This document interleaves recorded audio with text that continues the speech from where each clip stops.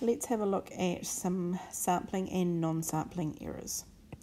So let's start with some non-sampling errors. This is just a reminder of some of the different types of non-sampling errors. So we've got our non-response, so that's looking at our response rate, and the idea is that the people that respond and don't respond could have different views, okay? Selection error is when you've got a group that is excluded or underrepresented in the sample. A response error is looking at the fact that the answers may not be always truthful. Self-selection, that's when people volunteer, and that means people with strong opinions could have a different opinion. So that means that those people that opinion is overrepresented or what creates bias. And survey error, that's like some of our things from our questionnaire design topic, looking at the wording of the questions. Is it a biased question, a leading question? Is it neutral? The order in which they've been asked. Have they got all the optional answers in there, or have they got some things that are missing? So looking at the errors that are inbuilt into that. So that's the non-sampling. The other one type was our sampling error. And remember, with our sampling error, as soon as you take a sample, we have sampling error, okay? Otherwise, if we do a census, we've got everybody in the population, therefore there wouldn't be sampling error. So let's have a look at what we've been told here. So we know that it's an in-home face-to-face survey, and this was done in 2010. We've got a sample size there of people aged 15 years and over, and we've got a response rate. Now this is an interesting one. Response rate of 57%. And then they've given us some specific information about the different number in each category. Okay, so let's start with that idea, that 57%. So that's our response rate. So just write this down. Response rate is 57%. So that means the non-response rate, so the people who were asked to participate but chose not to, that is 43%. So from all of the people that were asked, we've got information, a whole bunch of information about 57% of them, but we've got no information about the other 43% that we asked.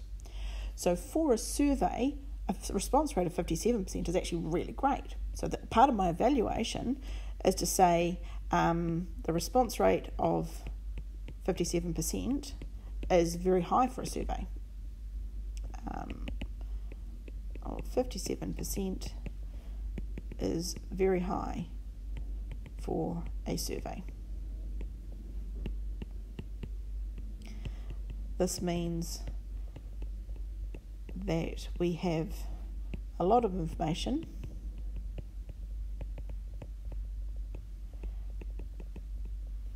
about 57% of people that were asked to participate. Okay, so that's a good thing. Okay, however, and this is where the non-response error comes in. So however, the non-response rate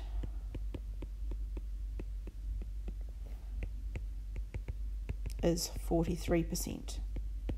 So this means we have no information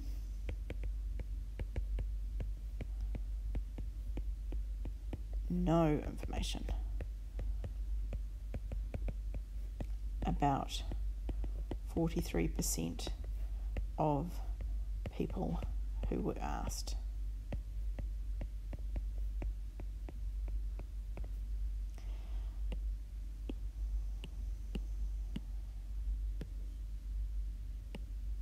Okay, so then I need to explain the error side of it. The views, or in this case the usage of sunbeds, sunburn, vitamin D knowledge,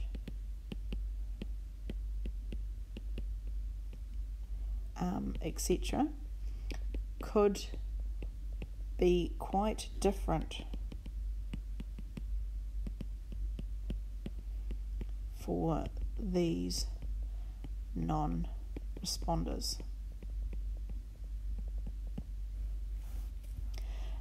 This is non-response error. Okay, so there's an evaluation of that. Let's have a look at what other possible ones we could have. So looking at our selection error, looking at how truthful the answers were, and we touched on that a little bit in the measures and variables. People identifying did they use sunbeds or not, remembering whether or not they've had sunburns over the last 12 months. Okay, so that could be another one. So our response error, people were asked if they used a sunbed in the last 12 months.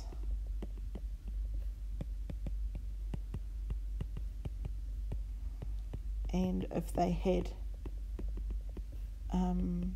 if they got sunburnt in this time. So people's memories may not be particularly good over a 12-month period. So people's memories over this time, over this long time, may not be very accurate.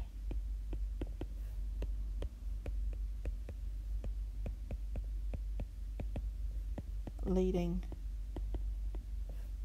to inaccurate data. And for excellence, I would go into that in a little more detail and talk about how actually people are more likely to say less times being sunburnt. Oh, I was only sunburnt twice, when they may have been sunburnt 10 times, because it's a sensitive issue. They don't want people to know that they were burnt a lot more and aren't taking care of themselves. So therefore, the data that we've got is probably much lower than I would expect to see. Okay, the true answer is likely to be higher than the data that they have. So additionally, we could talk about self-selection and people who have chosen to respond to this. We can talk about the over and underrepresented groups and so on. But hopefully that now gives you some ideas of things that you can talk about in this category.